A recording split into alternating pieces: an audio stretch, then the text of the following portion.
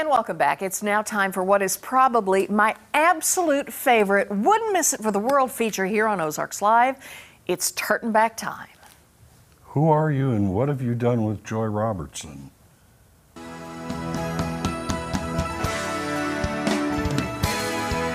If I could turn back time.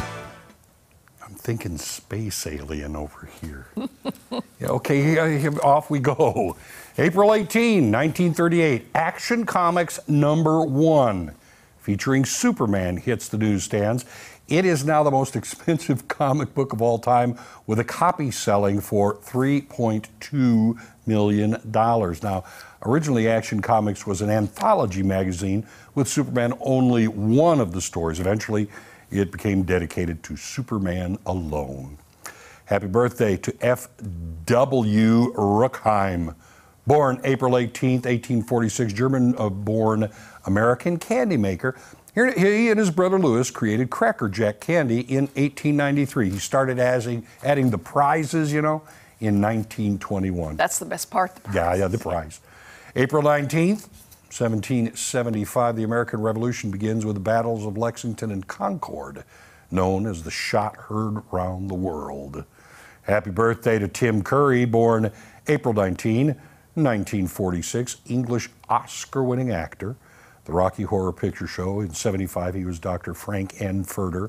Legend in 1985, and in 1990, he got an Oscar win for The Hunt for Red October. April 20th, 1959, 13-year-old Dolly Parton releases her first single, Puppy Love. She wrote it when she was 11 years old. Happy birthday to Robert Galambos, born April 20th, 1914, American neuroscientist who coined the term echolocation. He and Donald Griffin proved that bats use echolocation for night flight, so they don't run into stuff or they're looking for bugs. April 21st, 1962, built for the 1962 World's Fair, the Eye of the Needle, now the Sky City, first opens in Seattle, Washington. It is now the oldest operating revolving restaurant in the world. Oh, on top of the Space Needle. Yeah.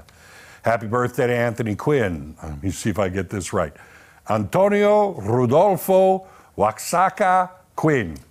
Born April 21st, 1915, Irish-Mexican Oscar-winning actor. Probably best known for the movie Zorba the Greek in 1964, but he won Best Supporting Actor for the 1956 film Lust for Life, even though he was only in the film for 8 minutes. Oh, really? Yeah. Obviously, he was really good. Really impactful in that. April 22nd, 1970, celebrating the Earth and Environment, Earth Day is founded by Senator Gaylord Nelson as an environmental teach-in. Nelson was later awarded the Presidential Medal of Freedom Award in recognition of his work. Happy birthday to J. Robert Oppenheimer, born April 22nd, 1904, American physicist, father of the atomic bomb. He predicted the existence of rapidly rotating neutron stars in 1938, black holes in 1939, and had directed the lab that perfected the atom bomb from 1943 to 1945. And finally, Joy, this. All right. Where do pirates buy their hooks from? Tell me. Do tell me. Second-hand store. Pretty simple. Always is. Yeah. That's another thrilling adventure of Turton Back Time. Ah.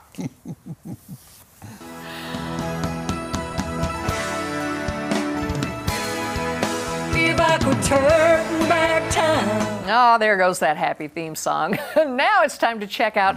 Heather Luce, did you figure that one out? I mean, sometimes you're a little quicker on the trigger with the dad jokes than me. I didn't that time, but I will say, as much as we poke fun of it, I always get a good dad joke, and I learn a little something from Turton Back Time. Dolly Parton was 11 years old when she wrote that song. Yeah. 11. Wow. That's so cool. That is amazing. She's written a few since then. Just a couple. Just a couple. Just a couple that turned out to be pretty good.